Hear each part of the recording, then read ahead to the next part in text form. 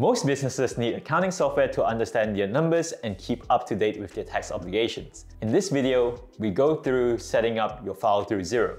Hi guys, today we'll be going through on how to set up a Xero file. So once you've clicked sign up and you log into Xero, this is the page that you would be shown. So just click next. Here they request the organization settings. So this is the company name. This is the legal trading name. And it may not be a company, it may be a sole trader, it may be a partnership, or it may be a trust. Click on the relevant structure. For me, I would click company. Put in your ABN number. I'm just going to use the ABN of Box Advisory Services, which is the company that we are working at. So here the branch number depends on your activity statement. So if you log into your Australian Business Services online account and click on activity statement, you'll be able to see either 001 or 002. On whatever it says there, put in the number. So I'm just going to put here 002, put in the address for your business. I'm going to go 123 Hunt Street. Obviously, this is a random address that I'm picking out. Click copy postal. If it's the same address, if it's not the same address, then change the address. Click next. All right.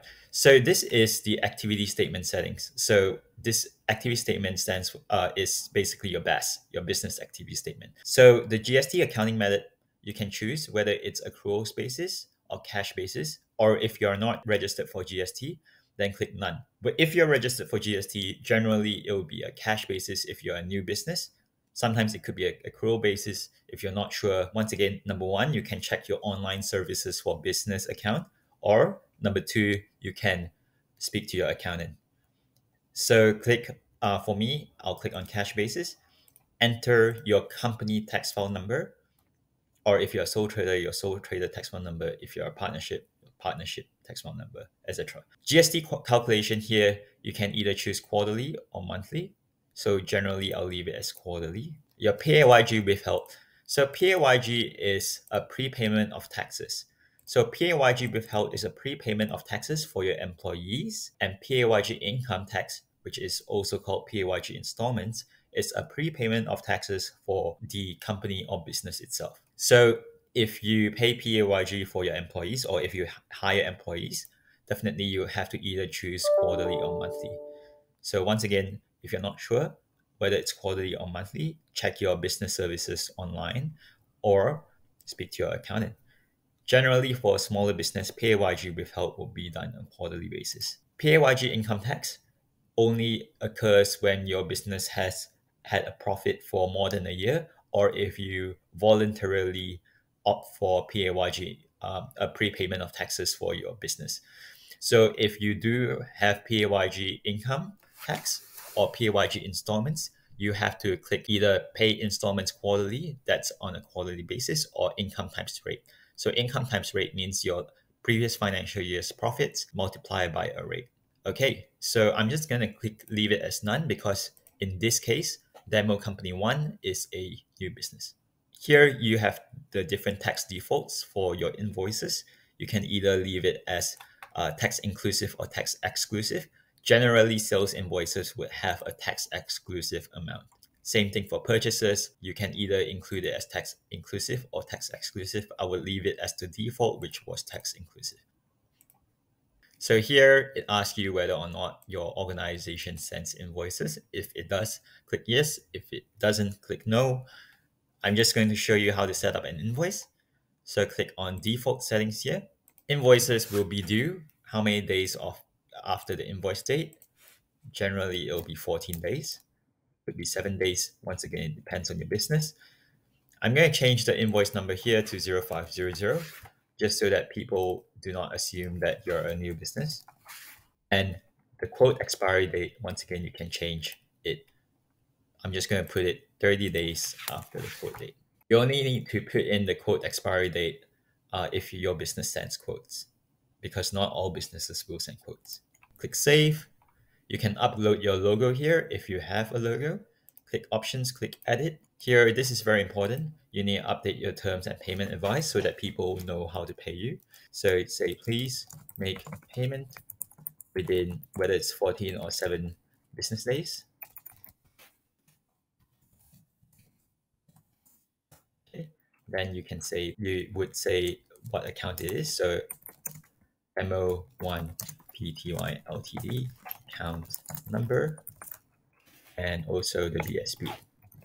Okay, 1, 2, 3, 4, 5, 6 account number 1, 2, 3, 4, 5, 6, 7, 8. Okay, here you can put the terms for your quotes. So please note that quote will expire within 30 days. Save. And once you are happy with your invoice, you can click next. All right, so this is where you will invite your accountant. So it'll ask you whether or not you want to invite users. Click yes. So put in your accountant's name and email, and then put in, usually an accountant will require payroll admin so that they can manage your payroll. The accountant generally would require business and accounting, and click advisor. Tick all three of them. So the first one, business account admin, means they can edit the bank account or create a bank account within your Xero file. It doesn't mean that they can transact or move money within your bank account. So the only thing this does is enable your accountant to connect your bank account to Xero. The second one is submitting a BAS. If your accountant submits your BAS for you, tick this. And manage users, generally accountants will require this so that they can add different accountants from different divisions into your file as needed. Click send invite. Okay, obviously this is dummy, so I would not send an invite. I would just go ahead and click cancel. Okay, and then click next. Right. So it asks you whether you have any foreign currencies used by the organization. Generally, you will not have it, but if you do hold money, anything other than Australian dollars, US dollars, renminbi, anything like that, you would click add currency. But for a lot of businesses that transact in different currencies, they also change the currency back into Australian dollars. And when they change the currency back into Australian dollars, it still hits the Australian bank account. And in that case, you do not need to add currencies because everything would go through your Australian bank account anyway. Okay, so it will ask you whether you like to set up your chart of accounts. Use the default chart of accounts provided by Xero. Click next. I like to call a chart of accounts similar to like a bookshelf. So you have your book. Let's say it's a sci-fi book. You want to put it into the sci-fi bookshelf. The book is basically a transaction, a bank transaction, and the bookshelf is your chart of accounts. So you can see within the chart of accounts, it's firstly sorted by the type. All the revenue accounts are together and all the expense accounts are together. The second way of sorting is by alphabetical order. So now that you know all the expense accounts are together, you can see that it's sorted by A, B, C, D, E, F, G. And then you can see there are codes here. The only significance of the code is to put it into the right order. So if I say 486, this is where the new account would slot in. And I'll show you an example. And you can also see that the codes are defined by the type also. So anything that starts with 2 is a revenue account. Anything that starts with 4 is an expense account, etc. So I know for certain, just because I've done this so many times, that staff amenities and meals are not included in the chart of accounts. So I'll go ahead and click add account. Account type expense.